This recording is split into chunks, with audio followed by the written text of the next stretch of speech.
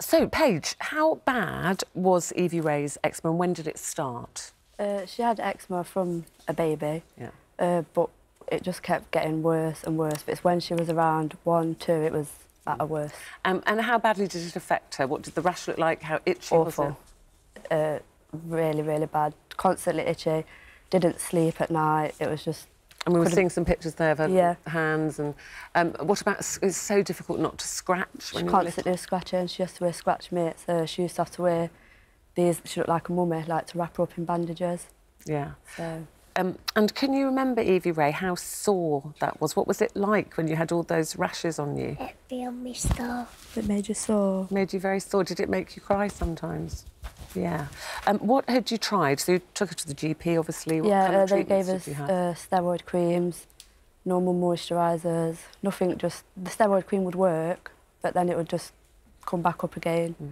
We tried Aveeno, E45, product called Mugu. Literally, I was just... So lots of those people will know. I was just... eczema treatments. Yeah, I didn't know what to do anymore.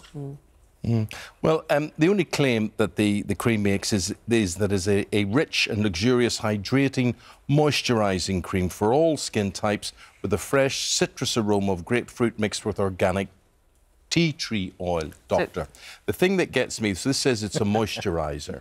You know, when you're prescribed, when you have skin problems, and I've had skin problems throughout my life, and you're prescribed an emollient, that smells nice, yeah? When you're prescribed an emollient, anyone who suffers from psoriasis or eczema will think they don't want to be moisturised. They want the redness gone. Is this all a bit hit and miss? What is the science behind this? Well, there's a lot of science behind it. And this is a wonderful story, I have to say. Yeah. It is so exciting. And just imagine how grim it must be to have eczema, or indeed psoriasis, or any of these skin conditions. They are life-destroying, and you don't sleep for scratching, and the skin is sore and it weeps, and you can't hide it. It's really miserable. And to see this sort of outcome is absolutely fantastic news. She's showing us her arms now, because you're very happy that's gone, aren't wonderful. Moisturisers, emollients, are actually anti-inflammatory. And if you use them regularly, you will actually deal with a lot of that redness. It will... And Evie is now simply using this moisturiser. So when I was young, it was coal tar that was prescribed quite a lot, and anyone who's had that will know that the smell... It stinks. Absolutely stinks. This is worlds apart. Child's Farm, and it's an organic... cream, £3.99. It's just across the counter. So you tried everything else. You saw this just while you were in your chemist one day and thought... I was walking through Boots. Thought worth a try. I seen it and it said for eczema-prone skin. I thought, I've tried everything else. For £3.99, let's just give it a try. How quickly did you notice results? Within 2 days, it had gone down, but then within a week, it was just... And how often were you applying this? 3 times a day. And when you went on social media, you got this amazing feedback. Yeah, I was just sat at home one night and I thought, I've never heard of this cream, so I put a review up.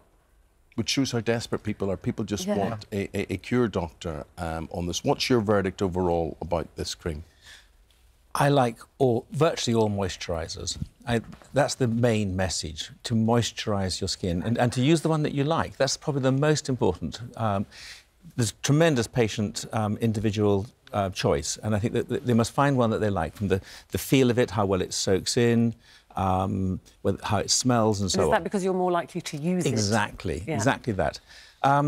Second thing is to make sure you're not using a moisturiser that has any harmful ingredients. And I've checked through the ingredients on this, and this clearly is free of any harmful agents.